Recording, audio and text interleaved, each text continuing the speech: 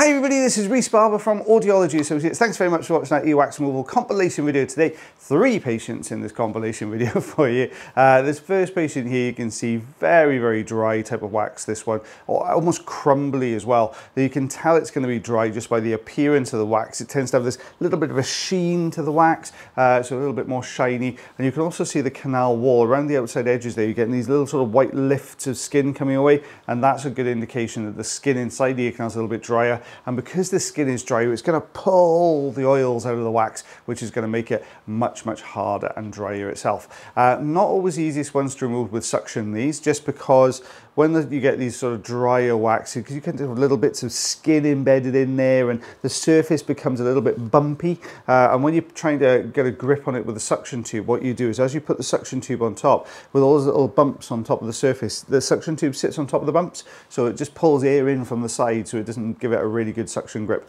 Obviously, to get a good grip, we want a good clamp onto it, and then that stops any more air escaping into the tube, so it really holds on to that plug. But you can see we're wrestling with this one now on the way out. It's on its way there.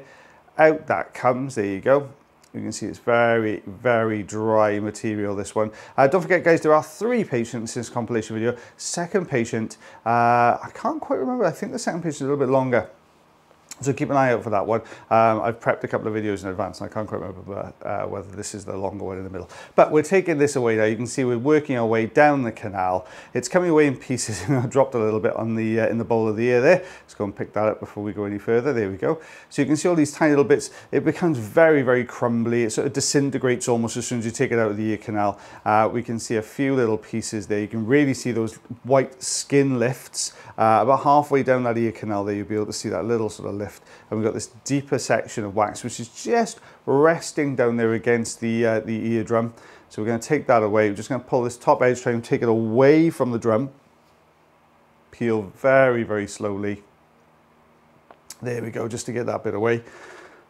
Out that comes. I think there's a little tiny bit. There we go. We can just see the sort of leading edge of it there, just in front of the eardrum. So we're just going to take these a couple of little pieces away. There we go.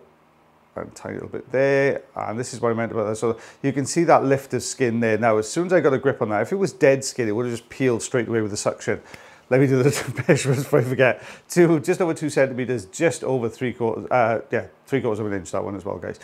Yeah, with that piece of skin there, you could see as I got a grip on it, it just lifted and fell straight back down. It didn't come away at all. Now, that's because it's still attached to the fresher skin beyond. Now, if it was dead skin, as you got a grip on it, what it would do is just clear that skin right the way across. It would come away. If you try and lift that, what you're going to end up doing is trying to peel it down, and it's going to end up hitting that fresher skin.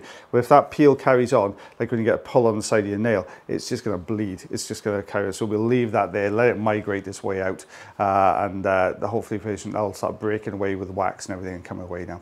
Right, you can see here very similar type of wax to the first patient here. So that sort of crumblier type of material.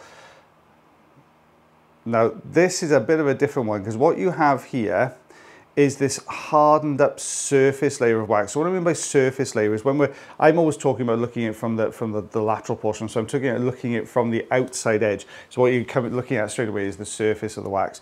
Now what you can get with some patients, we had talked about the last patient having this dry ear canal. So basically it's drawing all the oil out of that wax. So it's making it really tough. Now what you can get in some patients is you get a much wetter, softer wax in the sort of more medial portion, the portion of the ear canal is closest to the eardrum. You get a much softer wax there, and as it migrates out, the wax starts to harden and it forms these harder surfaces, and then you've got this much softer layer underneath.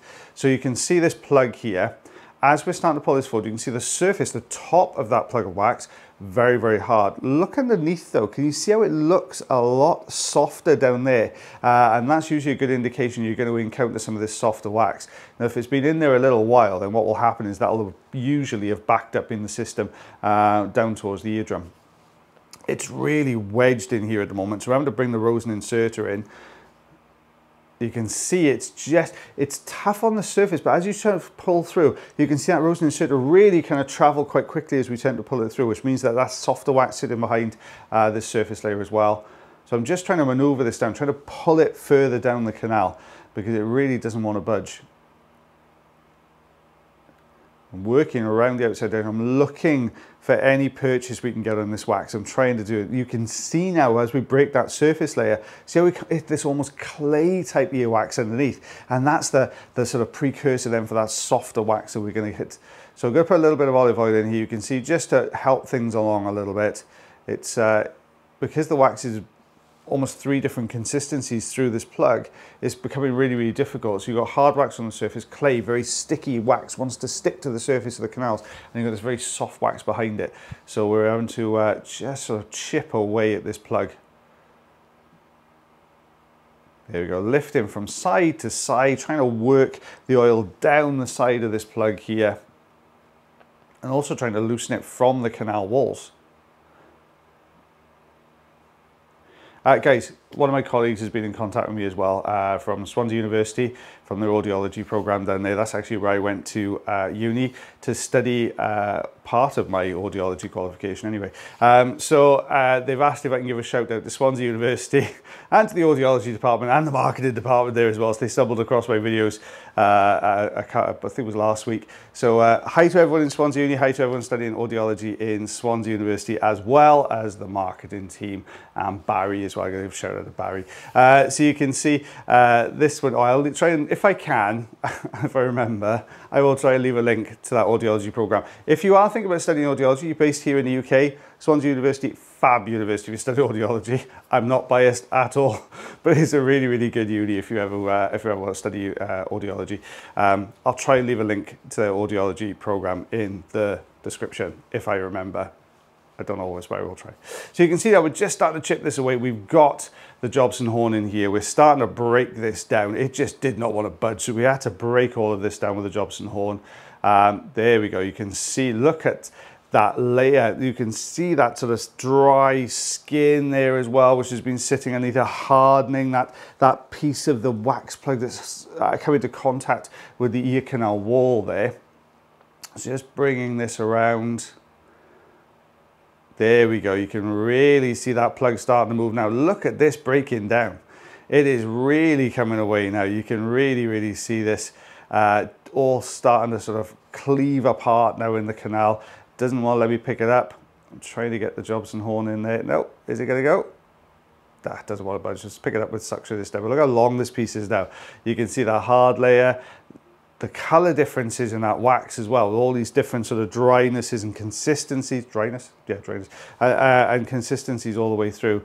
There we go, you can see those lifts. We talked about these lifts on the last patient, all around that canal wall, that very, very dry type of wax. And then we had that clay wax in the middle and the softer wax in the center there as well.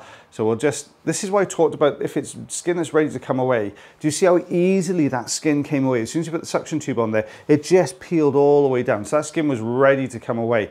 Now with the last patient you saw in this compilation, as we moved along the surface of that canal, just in that skin, it just didn't want to budge away. And that shows me that the skin is fresher. It doesn't want to come away there. So there we go, just taking some of those lifts away. There's the eardrum there, looking very, very healthy. Let's take a look at the other side. Very similar story. Now this looks like a harder surface layer, exactly the same as the other ear. That's more common to have, similar wax problems in both sides. You don't really normally get a lot of difference between ear canals. You do sometimes get different waxes. There might be the anatomy of the ear canal, the shape, the size, those kind of things can play a part in that. Sometimes when you see the videos as well, patients come through with problems on one side that they've noticed been really, really softening and oiling that side, and the other side they didn't really know they had any waxings. They're not really causing them any issues, and the wax does tend to be a little bit drier then. But it's coming away nicely. It's all sort of breaking down slowly there. There we go, you can see it's crumbling almost. Now we're just hitting, what I can see next is that sort of clay type layer that we were going through. It's a bit like geology, this, when you're kind of working through your layers of wax in here. But it's starting to break down around the outside edges. I'm trying to take the crumbly stuff away because you tend to find the outer section, when it gets a little bit harder, sometimes it gets a little bit more crumbly, which is what's happened here. So as you're getting your grip, those little tiny pieces are all breaking away and they're not really getting into the tube very well. So we're bringing the Rosen inserter out again, but look at that, it's just pulling through. I'm trying to get into that bottom, that base layer of harder wax to pull this through, but that's all it's doing, is it's basically taking that outer harder layer away, just because that clay layer underneath is not really holding on to it as well. And you can see that that's exactly what's happened. So I was hoping to try and use that harder layer to pull the whole plug through, but it's just pulling away from the layer underneath, unfortunately. So now we need to tidy up all those looser bits that have come off. You can see that grey material there, that sort of that more beige material, I should say, underneath, and that's the dry skin layer there. Let's see if we can just pull this side section. You can see it's more just disintegrating. Now, the difficulty with the rosin inserter is if you do this a lot, you can see that surface there is really broken down now. Well, you're not going to get the grip. The rosin inserter is such a thin end on there. It's just going to keep pulling through those little gaps all the time. So just working the sides here. You can see it's really, really holding on in there. Let's bring the trusty Jobson on. Now, this made the difference in the last one. Can we get the gap in there though? You can see a little bit more skin there, that sort of beige material coming around the side. Let's break all that surface. Let's sort of scoop all the surface, broken down pieces away. There we go. Out that comes. Right, rosin inserter again. Are we going to be able to get into this layer? Or there we go. Now you can see it starting to move. We've managed to get hold of a piece of skin actually, but look how that's just unfolded. It hasn't pulled the plug out. What it's done is it's taken that middle section, sort of unfolded it, unwrapped it out, which means it's still, that base layer is still stuck in there. But now we've got this big loose layer in front, so we need to get rid of that now. There we go, out that comes. You can see the skin pulling down from the side of there. All of that material underneath there is dry skin, and that's what we got the grip on with the rosin inserter there. Let's get beyond this one. You can see these plugs are pretty big old plugs. Don't forget to stay tuned for the ruler shot as well, guys. There is another patient coming up after this one as well at the end of the video, so make sure you stay tuned for that one as well. But it's coming away really nicely now. That rosin inserter, you can see we've hit a really tough layer. Oh, look at that coming away, that whole section. These were pretty full ear canals. That is a chunky plug, that one. So it's coming away really well. Look at that, that is dry as a bone as well. Similar story in this one, you can see those little lifts there. You can see the eardrum beyond as well. Patient, my goodness me, this was actually a lovely lady. Never had her ears cleaned out ever before. Never really thought they had too much of a difficulty. We're getting a few issues, thought they had water trapped in their ear. Came through the clinic, oh my, 6 centimeters, 2.5 inches worth of earwax out of those 2 ear canals there, guys. Yeah, basically, lady thought she was getting water trapped in her ear and didn't even realize they had a wax problem. When I cleared the first ear canal, they were going, oh my God, everything makes a sound. We got a little fan running in the room to keep the room a bit cooler, and they could hear the fan. They asked, was the fan running when they came in as well? And we had to say to them, yeah, it was. But oh my goodness me, they heard so much more. It was incredible. Last patient in the compilation, guys. So you can see it's coming away. Right, okay. Now this lovely lady comes through relatively regularly. Tends to have an issue as far as skin is concerned. You can see that's the problem here. Now, you'll see that's probably what I went in with the crocodile forceps to start with. If we get regular patients, we kind of know the tools that are going to work on certain types of patients better than others. Now, this particular patient, they get an issue with their skin basically migrating out to the ear canal, but it never quite detaches properly on the outer section of the ear canal. So you know, we talked about the skin migrating from the deeper section to the outermost section, so it's sort of traveling along that conveyor belt. And when it gets to the outer portion, which is basically what you see on the outside edge here, it breaks away and comes away with wax. Now, this particular patient, it doesn't. So what you end up with is it keeps migrating out. It does detach right at the entrance to the canal, but it keeps going. So we end up with this sort of layer that starts coming away, and then eventually with gravity, and because it's softened up a little bit, it just sort of collapses down, and the patient starts to get some hearing issues. So they come through roughly about every 6 months. So don't forget, when the skin's migrating, it's only by about, I think it's about just under 2 mils a month. So it's not migrating by a lot. So you can see why after 6 months, we've got about this much that's come off the outside edge, more likely to collapse down. Eardrum looking lovely and healthy. This is what it looked like beforehand. This is what it looks like afterwards. A patient very pleased to get that out. Now, in fairness, they don't normally have to have this other ear cleaned out that often. It's probably every other visit because it does tend to break down a little bit more. But what you'll see is, as we get a grip on this, is taking the patient's hair in there a little bit as well. We're just working on this plug. Now we've got the standard size Zollner tube on here. Now I've gone in with the Zollner tube because this is a softer material. As it was on the first ear canal, you can see we started off with the forceps, but then because the skin material was just a little bit more, a little bit softer, it just meant that we could get a better grip with the suction tube. Now you can see here, look at this pulling away. So we've got this grip. Look at that coming away. You can see it there.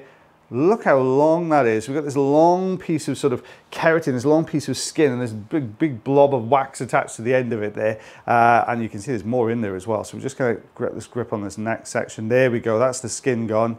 Let's take a look. There's the eardrum looking much, much healthier. So this is what it looked like beforehand, and this is what it looks like afterwards. You can see a very, very big difference there. So 2.5 centimeters, 1 inch worth of earwax there, guys, from both ear canals. Well, earwax and skin, I should say, really. Patient very, very relieved to get that done. So we'll see this patient again, roughly about 6 months, and we'll get that out there for them. Well, guys, thank you very much for watching our video today. If you did enjoy the video, don't forget you can like, share, follow, heart, subscribe, do all those things for me. That'd be absolutely fantastic. Are you suffering with earwax problems? Then by all means, come along and see us. There's a link to our website in the channel description. You can see where we're located and book yourself in with myself or the lovely Mr. Taylor Green. And as always, guys, take care of yourselves, take care of your ears, and take care of one another. And I'll see you again real soon. Bye, everyone.